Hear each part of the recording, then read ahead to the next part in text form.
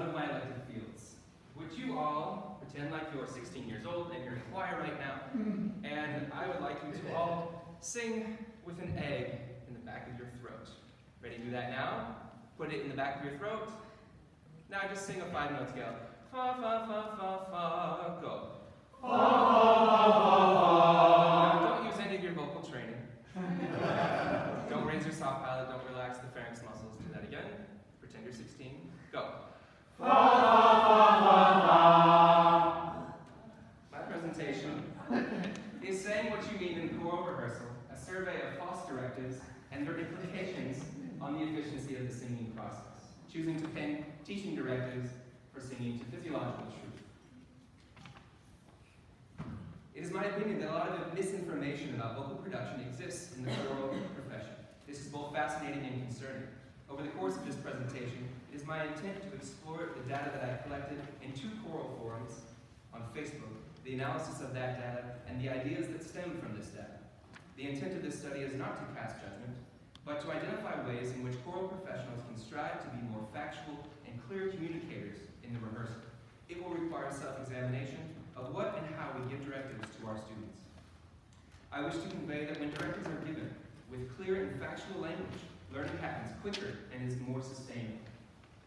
Being more efficient with language in rehearsal will allow the conductor to focus on artistry instead of music basics like notes and rhythms. In the last weeks leading to the performance, the choral catch-22 many school teachers face. My aim is to help clarify false directives in the choral rehearsal and provide solutions so that we can all progress together. I love stories, whimsy, imagery, and metaphor as much as the next teacher, but I hope that this presentation will help highlight a widespread problem of inadvertent false directives and encourage voice professionals to take more care in the language they use in the rehearsal. Many directives in the rehearsal are well-meaning and may even lead toward mostly correct, but even well-respected veteran teachers can inadvertently use confusing language when attempting to create a metaphor or paint a picture for their students. Therefore, it is my intent to work on crafting language that is both exciting, evocative, and above all, pinned to physiological truth and the latest voice science. Language is powerful. People often take its impact for granted and do not realize that what is said in the name of teaching could have unforeseen ramifications on the singing voice. Despite our best efforts as human communicators, we cannot account for what people hear and see, even when what we say in the classroom is correct and pinned to physiological truth. Because people's memories are fallible, clarity is incredibly important in everything, but specifically in teaching. People are always mixing in new information they hear with existing memories, affecting the way they understand directions. I hope to present many reasons why a lack of clarity in directives could be harmful, and why it is important for voice professionals to carefully craft their directives and pin them to physiological truth and the latest voice science. Professor Lynn Helding outlines the thesis of my paper eloquently in her book, The Musician's Mind. Now available on Amazon. Very gifted teachers are usually those who have vivid and eloquent descriptions. Many of us remember our teachers by their unique sayings, especially if they were particularly imaginative and helpful. Verbal instructions can also be negative by being physiologically incorrect and thus sparking maladjustments. Breathe from the diaphragm is an ill-informed directive because it is not physiologically possible to do so. It doesn't work. At worst, it may summon in singers tasked with this impossible feat the vocal faults of extreme belly distension, collapsed rib cage, inattention to the pharynx, all of which contribute to poor breath management. Drop the jaw. An interesting one. Let's do this. Can you all pretend you're 16 again? Okay, or 17. And everyone, I want you to drop your jaw when I say go, and then I want you to freeze, and then we're going to look around the room. Ready? Go. Now look around the room and see how different everybody looks. All of you are dropping your jaw in very different ways. You might be able to see how this could be a problem in the rehearsal. So, it may force the larynx down, may disengage a healthy prephonatory set, not a healthy tracheal tug. It could also unhinge the mandible and create inflammation in the temporomandibular joint. It could recruit the hyoglossus muscle backward into the vocal tract, restricting pharyngeal space needed for resonance. also contributing to the hyperfunction of a depressed larynx, making it almost impossible to utilize formant tuning. And it may lower the soft palate, which could cause a timbre that is undesirable unless putting on a character voice. From this one example, we can see the myriad ways in which one directive can be misinterpreted. During my ongoing study of vocology, I began to understand why specific language in the rehearsal matters so much.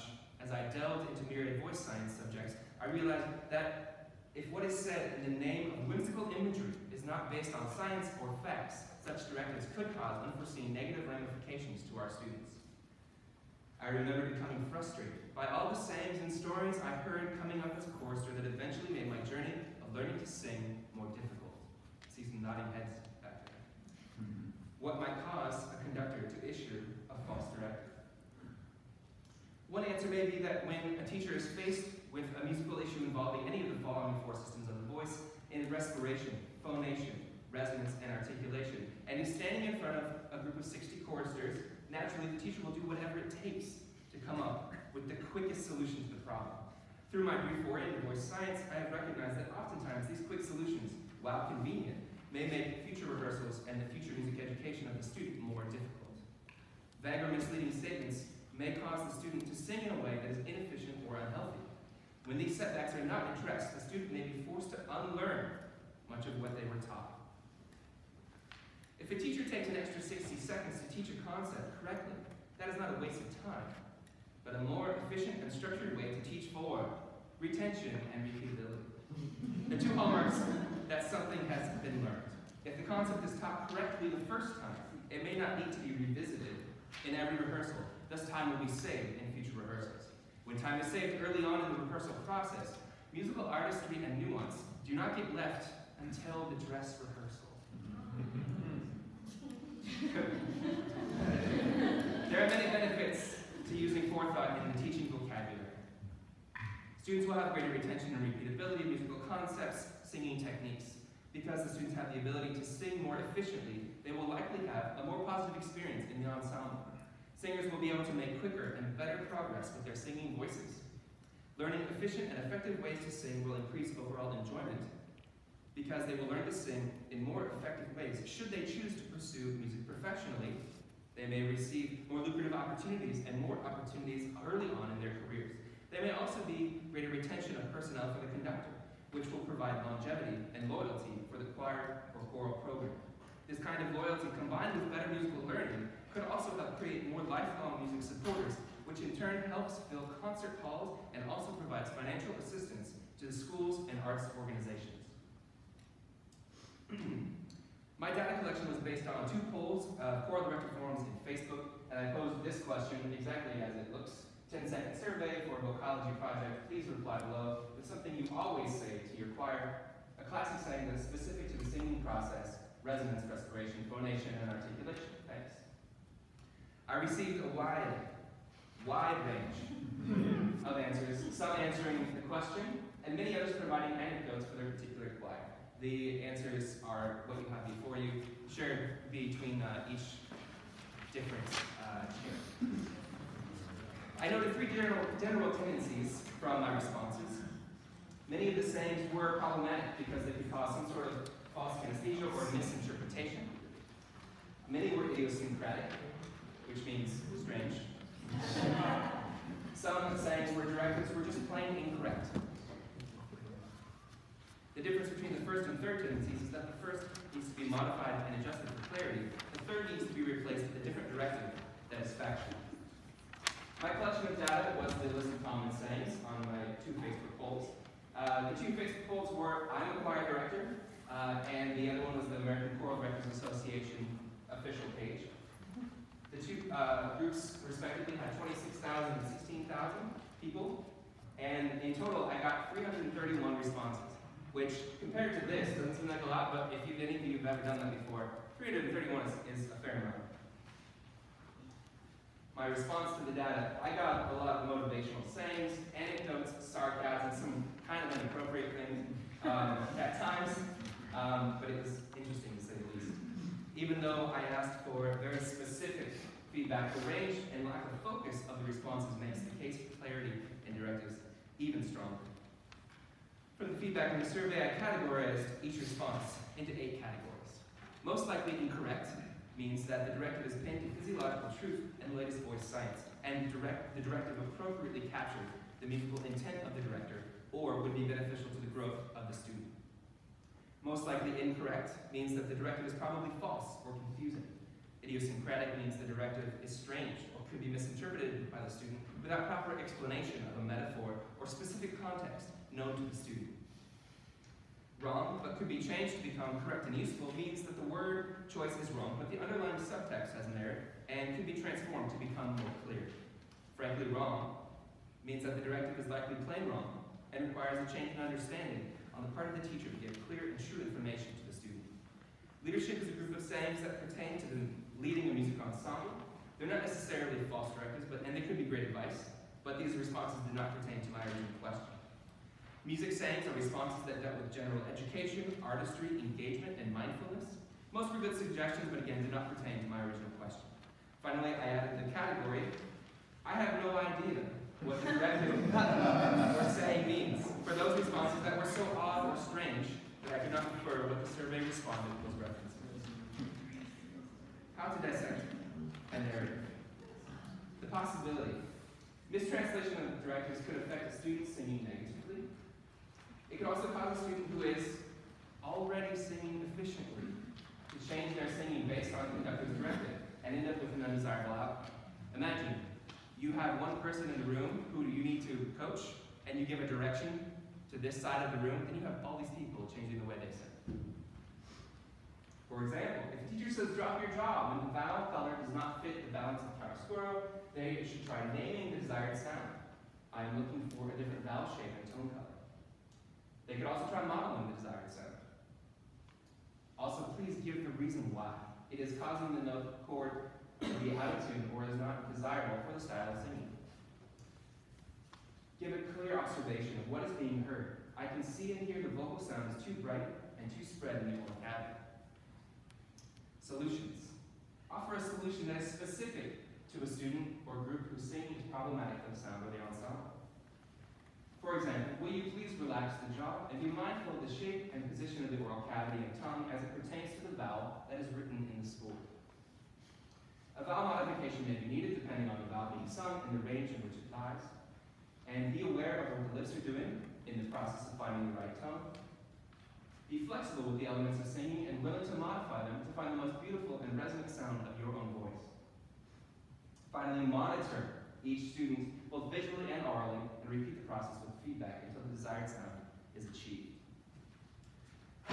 I've chosen a few directives to talk about today, and from category 2, we have drink in the air and lift your palate to not go flat.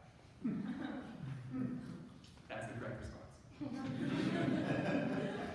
Drink in the air is problematic because some people sip and some people guzzle, and you don't want to invoke the swallowing muscles while you're singing. Reworded, it can take in only enough air for the phrase, but not to entirely fill the lungs.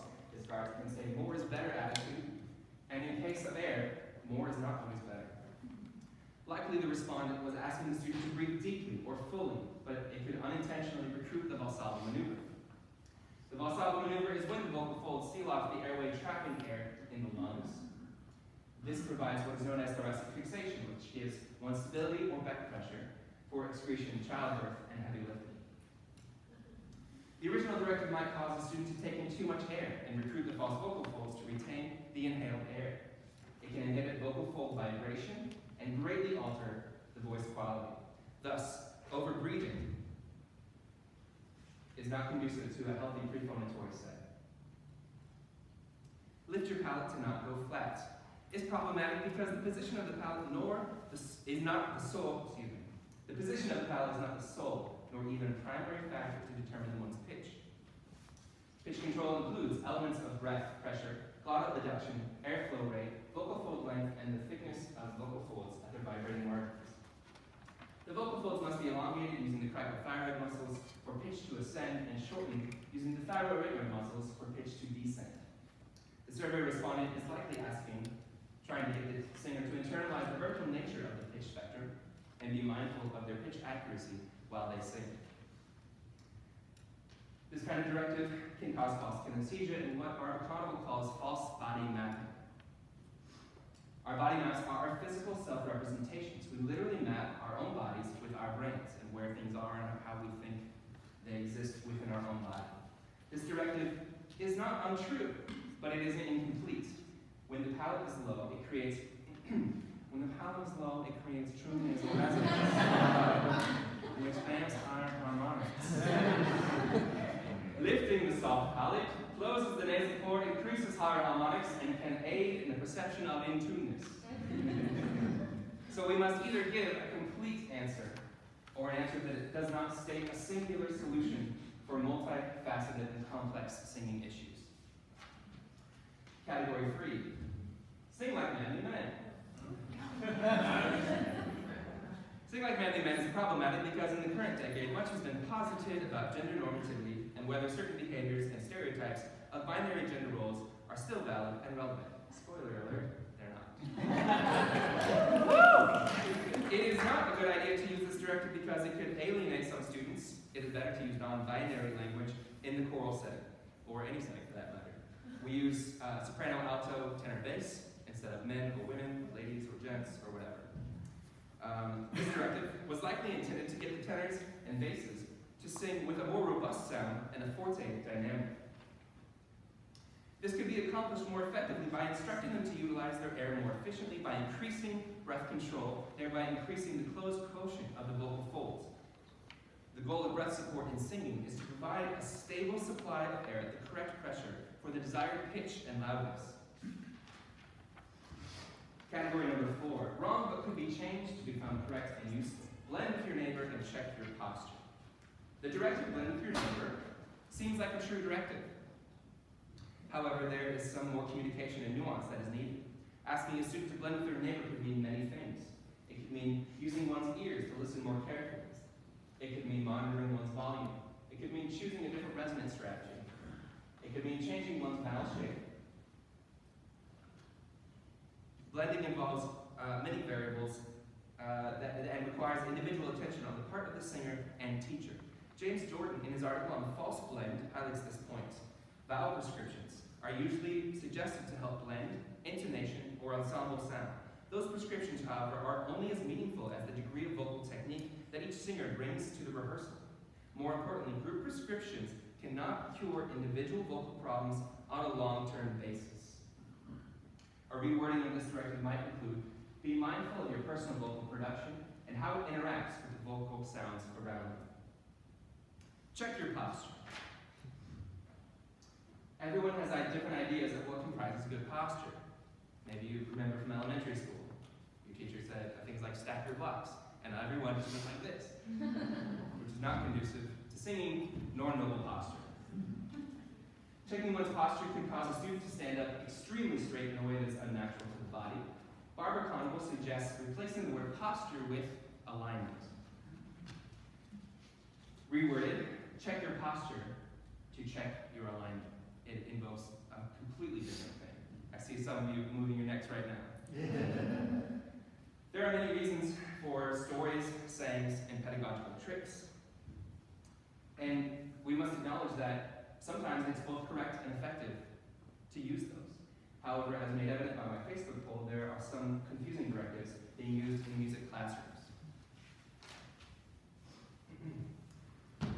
The use of imagery is a time-honored method of teaching singing, and many useful images are actually at odds with physiological reality. Some singers will confuse imagery with reality and base their technique on a concept that was useful as an image, but dangerous as a core belief. Many teachers think imagery will solve vocal problems because in a past rehearsal, to their knowledge, imagery worked temporarily.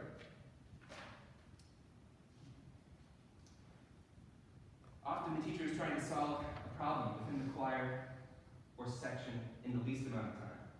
Of course, the teacher would never intend to spread misinformation. But of the over 300 responses I received, 14 were correct in their directive, and those are in, I think, the first category.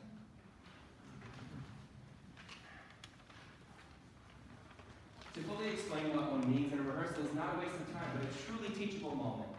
Medical doctors are told to do no harm. The same standard of practice should be applied for us professionals. At best, I think it is irresponsible as an educator to use imprecise language, and at worst, it has the potential to do vocal harm. In conclusion, we have examined the importance of using clearly worded directives in choral rehearsal that are akin to physiological truth and the latest with science.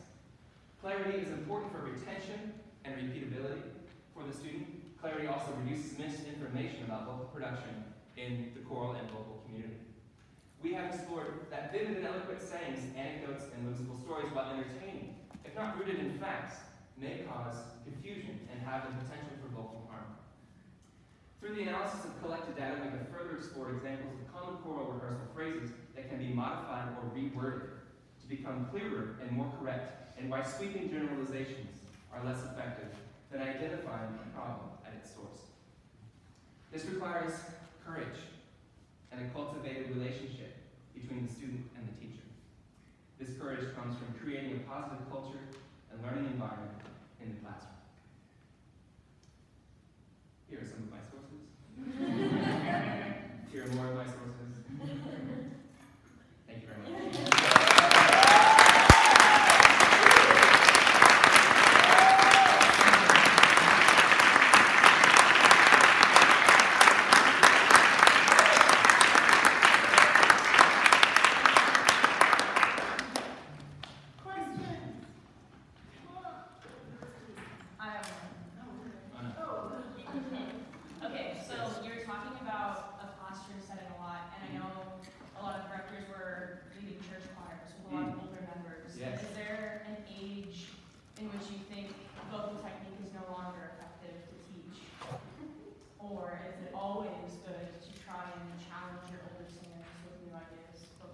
I think it's always important to challenge new ideas.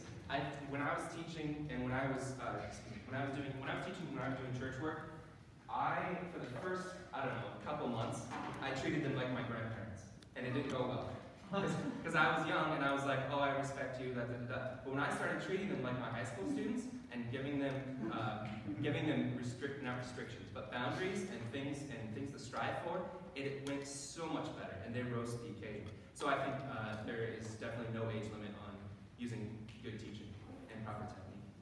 You mentioned in your presentation, rather than addressing the ensemble, speaking to an individual singer about vocal problems. Yeah. I've always heard that it's not wise to address individual singers in a whole setting. Yeah. For like psychological reasons. What's your opinion? So that's very tricky.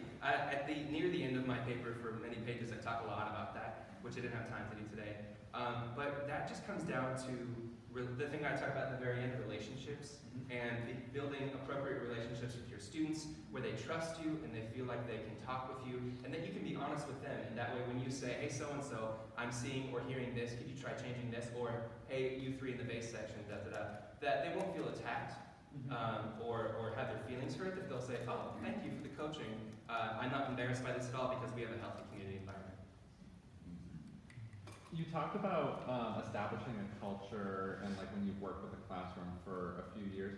Now, how does that change when you're invited to like a workshop with a choir and you've never worked with them before, and someone could raise their hand and say, well, we've always done it like this. Oh, I love that.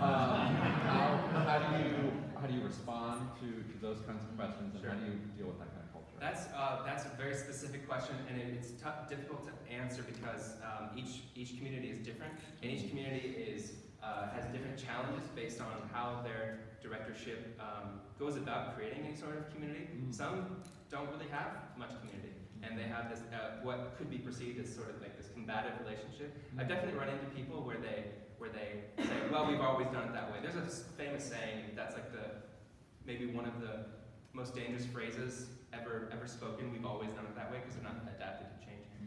Gosh, I think maybe you have to be careful in the gigs that you accept. Make sure that the person who you trust to do things like that and not just focus on musical precision and getting it perfect every time, that they work to create that culture. And then I think it's your job to just be an effervescent, charismatic person and be willing to portray that kind of attitude, even if you're not getting it back. Thank you. I just want to say, PowerPoint, your performance, so fascinating.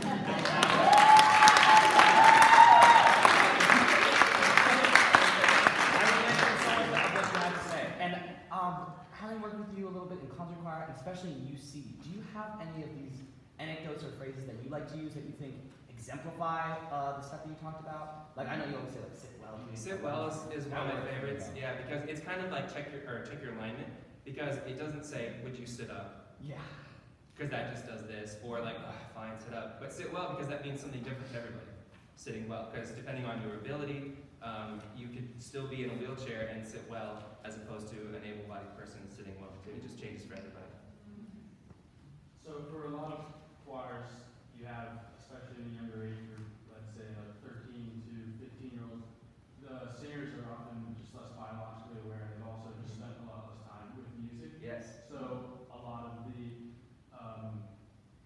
biological suggestions, clear suggestions that you give them often will probably just go over their head. Yeah. So I feel like that's why people try to take the shortcuts. What's your suggestion to like find a bridge between? Great question.